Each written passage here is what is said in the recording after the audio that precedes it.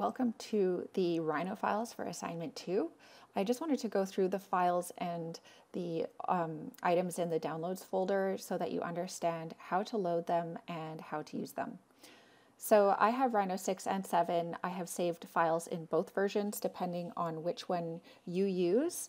I will be working in my tutorials from now on in Rhino 7, but for this first tutorial I'm going to be in Rhino 6 just so you can see that it should look exactly the same no matter which version you're using. So in the downloads folder you have a whole bunch of things. You won't have this SketchUp file that's only in the other SketchUp folder, but you will have a whole bunch of things, this face camera component, park textures. Once you open up your Rhino file, you might see a new folder come up that says embedded files. We have a basic lighting, we have a PDF of the community park plan, aliases, and scale figures, and then version 6 and 7 of the Rhino file. So whichever version you're using, open that up. And it should open up into plan view here.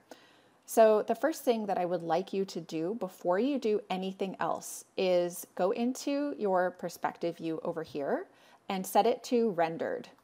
I just want to make sure that all of the textures that I've embedded in this file are showing up right. So if you see just surfaces instead of trees, then please get in touch right away so that we can troubleshoot and figure out why that's not working.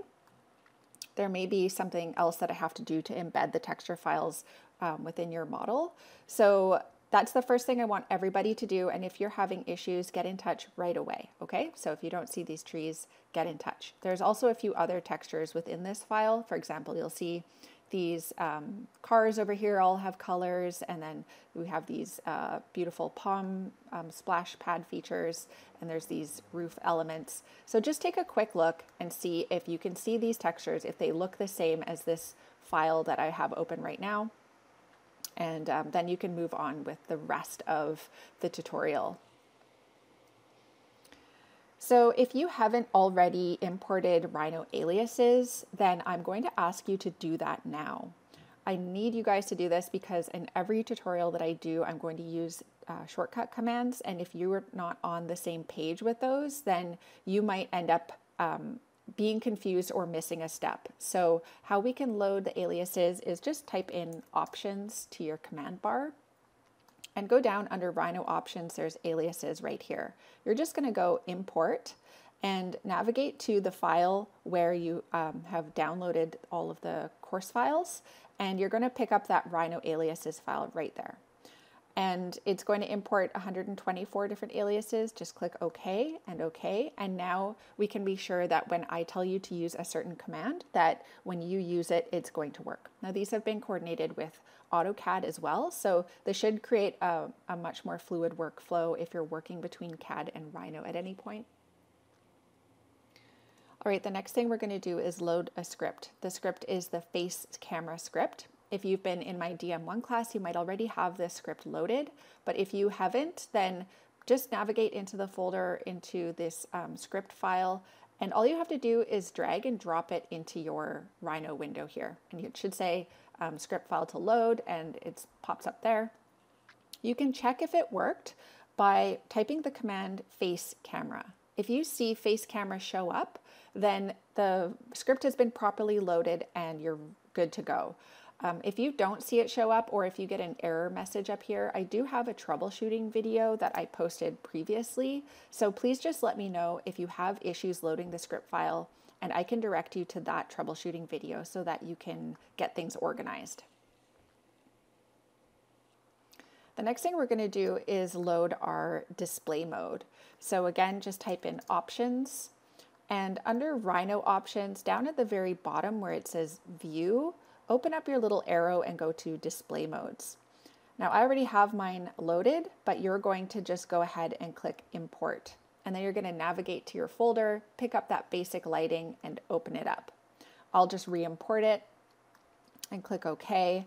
And now if we change our display mode to basic lighting, you should see the model transform into like a pure white model that has outlines. And then ideally, if this worked properly, you're going to see shadows as well. like as if you're in a sunny outdoor space. But I know that everybody's Rhino does different things. So if you are not seeing shadows, I just want to start you off with a few things to try. The first thing is to go into your render tools and click on the sun panel. Make sure that your sun is on. And then if you go down to the location, you can set it to Toronto. This park is somewhere in Southwest Ontario. So set your park area to Toronto, make sure the sun is on, and that will be the first step. The next step will be to check if you have an environment in your drawing. If you go over here in the render tools to the environment panel and you don't see anything here, or it says studio, or it has another type of environment, what you're going to need to do is click on this plus sign and go import from environment library, and automatically it will navigate to your environments folder that have come pre-installed with Rhino. You can just scroll down until you see Rhino Sky or Rhino Sky. Don't ask me why there's two. I use this one without a space, but it shouldn't matter either way. So just select a Rhino Sky and click open. Mine's already loaded, so it's there. And that should help you be able to see the shadows and get this kind of sky looking outdoor lighting scenario. Now there's a few other things that might have gone wrong in the display of this display mode. So if you've turned on your sun and added your environment and you're still not seeing anything show up, make sure you get in touch right away so that we can figure out what's going on. I want us to look quickly at the toolbar over here. So I have mine set up to have properties and then materials, then my layers. I also have appended the sun panel, the rendering panel, and the named views panel. So what you can do to set yours up like mine is just on this little gear wheel over here, you can right click, and now you can select which of these different tool boxes shows up on your toolbar. So I've turned off the help one and the libraries, and there's a whole bunch of others that are kind of default with the toolbar. And I've turned on named views, properties, rendering, sun, the layers, and my materials. So if you want to customize your toolbar so that it looks like mine, that's what you can do. And then once a toolbar is active, you can just drag it around so that it's in the place that you want it. Now let's go into some of these named views. I mentioned that there's some saved views within this file, so let's go to view 1A. If you open up the park plan that I included, you can take a look and orient yourself to the spaces that are in this file. So if I just zoom in, I can tell you that view 1A is in this kind of gateway plaza area looking towards the splash pad, and we have the restroom change rooms off to the side. So you can see that in the view. Here is the splash pad over here. This is the kind of main central lawn. We're in the gateway plaza, and there's the washroom facility. So use the plan to orient yourself to the spaces that you're looking at. I want you to get familiar with setting cameras in Rhino. So if you haven't already used the named views panel before, it's a good time to get familiar with it. So you can first just go through all of these saved views, double click on them, and let them take you around the model. But you're not limited to using these views in this exercise. You can create your own views. So the first thing to be aware of is how I've set up these views. So if we go into the properties panel, as long as nothing else is selected in the model, and you can just check that by clicking on the sky up here, it's going to give you information about the view. So it'll tell you the title, it's telling you the pixel dimensions of your viewport, and it's going to tell you the projection. So whenever I make views, I always make sure they're in 2-point perspective. Why? It corrects the vertical elements so that I never have to worry about correcting those myself later. So I'll just show you what it looks like if you are not in 2-point perspective. If you're just in perspective view and you're panning around and you decide that you're going to take a view over here, that's good. You can choose that view, but you can see that the verticals are not perfectly vertical. So this element here, it looks pretty straight, but if we look over here, we can see that this edge is leaning slightly in. If we change this from perspective to 2-point perspective, it's going to correct the verticals. You may have to change your view so that you can get back to sort of where you were intending to go. But now as we move around the model, no matter what view we're looking at, all of the verticals are corrected. Now that looks really strange when we get up here to aerial views. It's starting to look a little bit like an axonometric. So this works best for eye level views. So let's go back to our Named Views panel to our first view and take a look at the camera information. So here I have a lens length of 19.42. That's just, I had just selected a location and I just saved it without looking at the lens length. I just want to give you guys a good range of lens lengths to work within. 18 would be considered a wide angle view. That means that you can see a lot within the vision, and it also means that things that are things might appear smaller, even though they're pretty close to the viewing plane. If we were to change this to the other end of the spectrum, 35 millimeters, a 35 millimeter camera, you see that we're zoomed right in. It crops the image.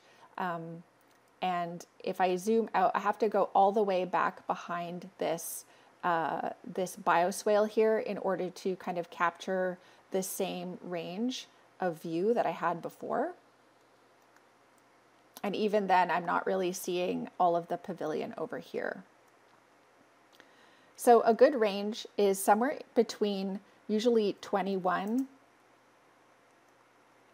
to 28. But you can go as wide as 18 if you really want to capture a wide angle view, or zoom in to 35 if you want to focus on a particular element.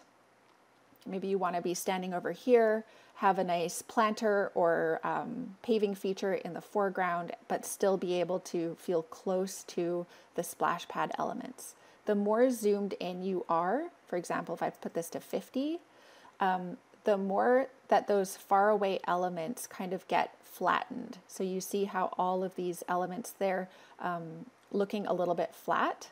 If we go back to 24, for example, we can see that they kind of get a little bit deeper. So they look a little bit smaller and further away into the background. So be aware of what lens length you're working with, and keep in mind that range of somewhere between 21 to 28 and 18 at the widest and 35 at the longest. How can you tell if your camera is at eye level? It's really hard unless you have some scale figures. So let's go into the scale figures file.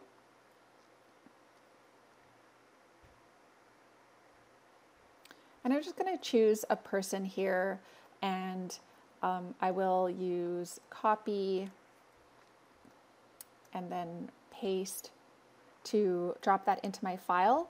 And once you've pasted, you can use ZSA to locate where that file is.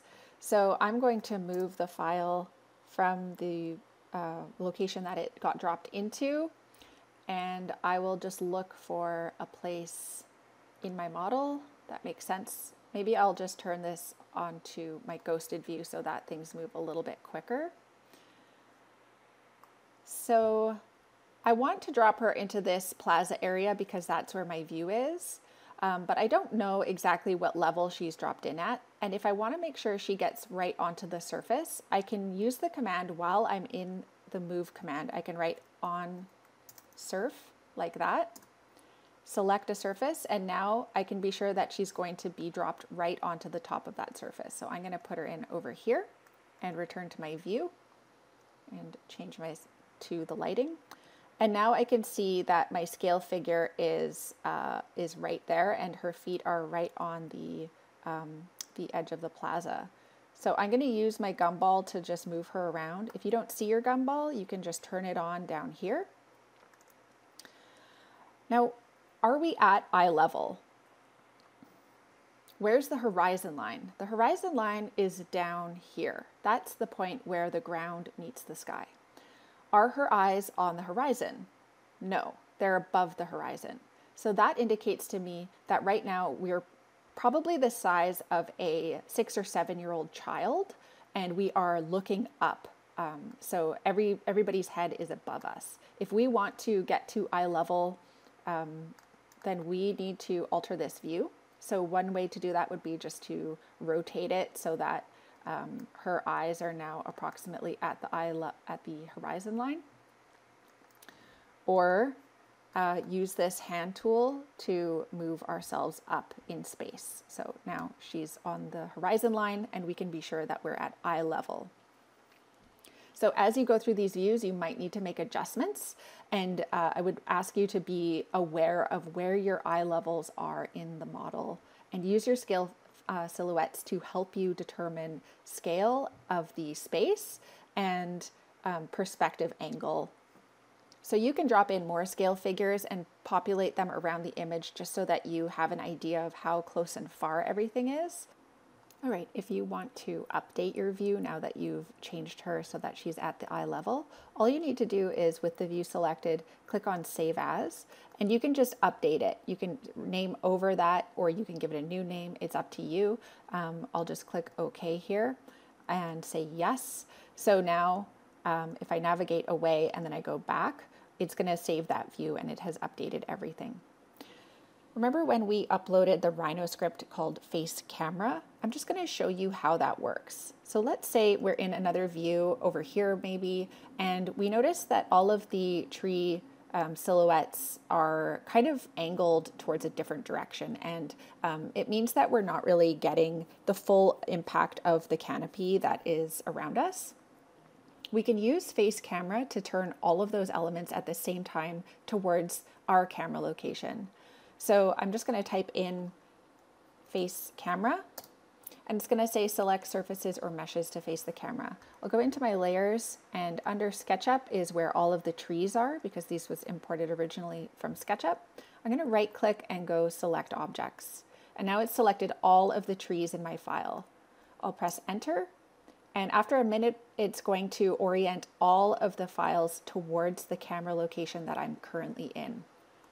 So now if I go back to my view, you can see all of the trees have rotated because now they're all oriented towards this other view.